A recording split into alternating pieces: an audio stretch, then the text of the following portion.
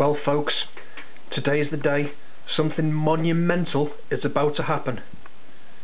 It's March the 3rd. It's 5:43 AM on a Saturday morning, and the Apple Store is about to go to 25 billion downloads. This is a monumental event in all of history.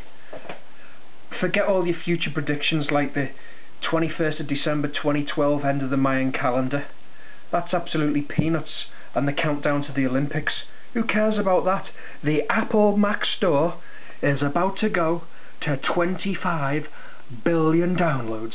Nothing like this has ever happened in history. I've been staying up all night to film you this news, and I just can't wait. I'm just so excited, and it's about to happen. Approximately 20 seconds to go.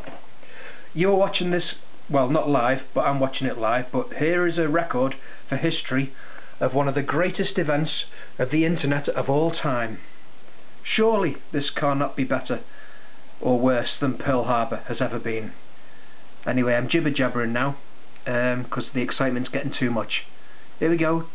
4, 3, 2, 1. 25 billion.